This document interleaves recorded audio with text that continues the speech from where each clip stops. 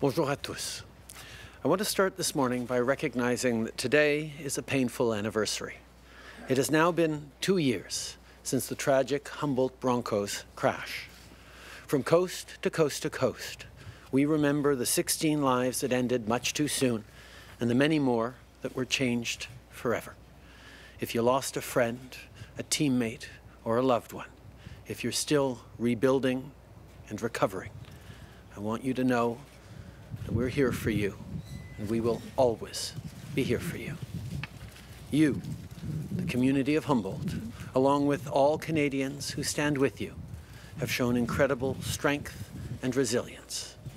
And just like the people putting out hockey sticks or wearing the jersey, you remind us that together we can get through even the darkest of times. Right now, as we face a challenge unlike any other, we lean on our friends and family, and we let them know that they can lean on us, too. The weeks and months ahead won't be easy, but we're going to get through this together. I'm sure many of you watched the Queen's address yesterday afternoon, and her message of unity and resolve is more important than ever. No one should feel alone in this. No one should wonder how they'll weather this storm without support. Over the past few weeks, we've brought in a whole range of new measures to help families and workers, seniors and business owners get through this.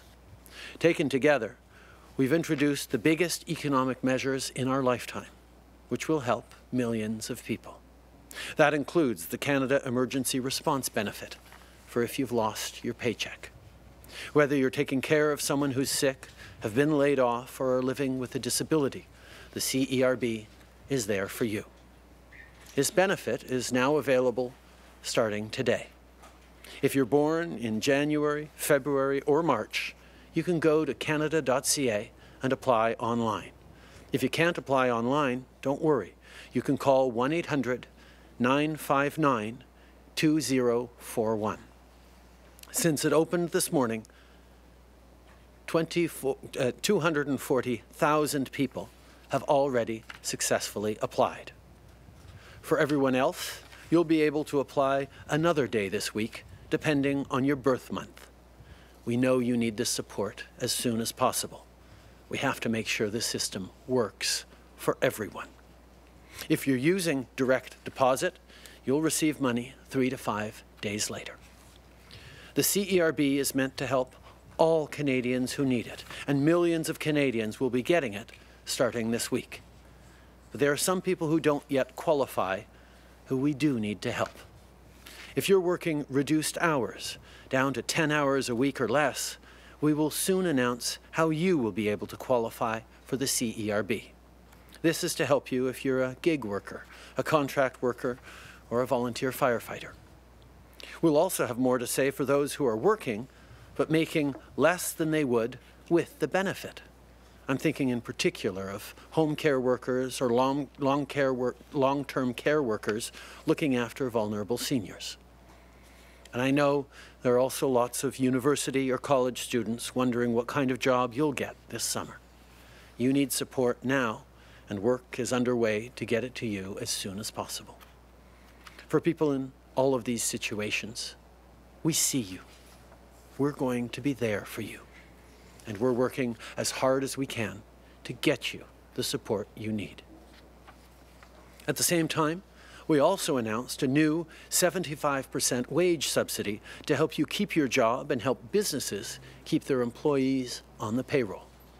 Right now, we're drafting legislation and talking to other parties ahead of bringing Parliament back to put the wage subsidy in place as quickly as possible. Supporting you and your family is our top priority.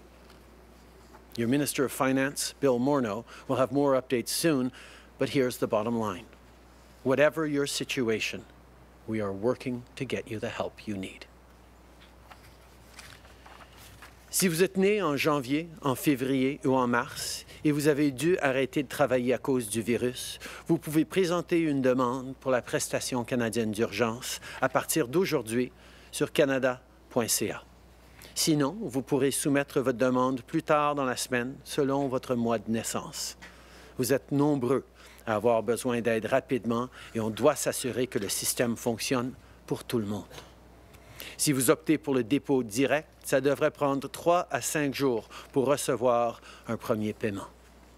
La prestation d'urgence vise à aider tous les Canadiens qui ont besoin d'un coup de pouce, mais je sais que certaines personnes ont encore besoin de soutien et ne sont pas encore admissibles. Si vos heures de travail ont été réduites, par exemple à 10 heures par semaine ou moins, on va bientôt annoncer comment vous pourrez toucher à la prestation canadienne d'urgence. On aura aussi des nouvelles pour ceux qui gagnent moins d'argent en ce moment que s'ils touchaient la prestation. Je pense par exemple aux professionnels des soins à domicile ou ceux qui s'occupent des personnes âgées. Il y a aussi beaucoup d'étudiants au cégep ou à l'université qui se demandent ce qu'ils vont faire cet été. C'est clair que vous avez aussi besoin d'aide et on travaille fort pour trouver des solutions. En même temps, on travaille sur un projet de loi et on collabore avec les partis d'opposition pour rappeler le Parlement et mettre en place les mesures qu'on a annoncées le plus rapidement possible. Le ministre des Finances, Bill Morneau, donnera plus de détails bientôt, mais voici ce qu'il faut retenir. Peu importe vos circonstances, on fait tout ce qu'on peut pour vous aider. On travaille très fort pour vous donner un peu de répit et vous aider à gérer votre situation financière. Les banques ont un rôle important à jouer parce qu'elles ont le pouvoir d'aider les entreprises à poursuivre leurs activités et les familles à payer leur hypothèque. Aujourd'hui, je tiens à saluer la décision des 6 grandes banques et de certaines coopératives de réduire de près de la moitié les taux d'intérêt des cartes de crédit pour les Canadiens éprouvant des difficultés financières à cause de la pandémie. The decision of the 6 major banks and of certain credit unions to cut credit card interest rates almost in half for people in financial difficulty because of the pandemic will give them much-needed relief on debt. I also want to thank Minister Morneau for his outstanding leadership on this. And we need to see even more action like this going forward because this is a time to think about each other, not about the bottom line.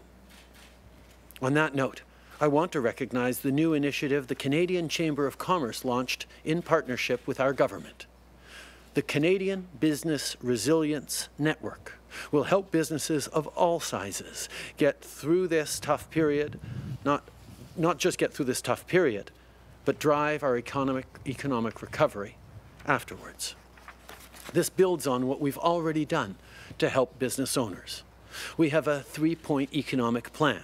It supports business owners, including through new loans, while safeguarding jobs with the wage subsidy and helping those who no longer have a paycheck with the CERB. We're here for you. In order to get through this and keep our loved ones and our frontline workers safe, all Canadians need to do their part. Don't forget that you are shaping our future today. What the next weeks and months look like depends on you. It depends on whether you stay home, whether you help protect the vulnerable and make sure our hospitals aren't overwhelmed. Chaque citoyen doit faire sa part, parce que les gens qui doivent continuer d'aller travailler, les infirmières, les médecins, les ambulanciers, les techniciens de laboratoire, les concierges, les camionneurs et les travailleurs agricoles, entre autres, font plus que leur part. Ils font des sacrifices pour permettre au reste de la population de rester chez eux. La meilleure façon de les remercier, c'est de continuer à suivre les directives des experts en santé. C'est comme ça qu'on peut tous protéger notre santé et la leur. Merci d'être des nôtres aujourd'hui.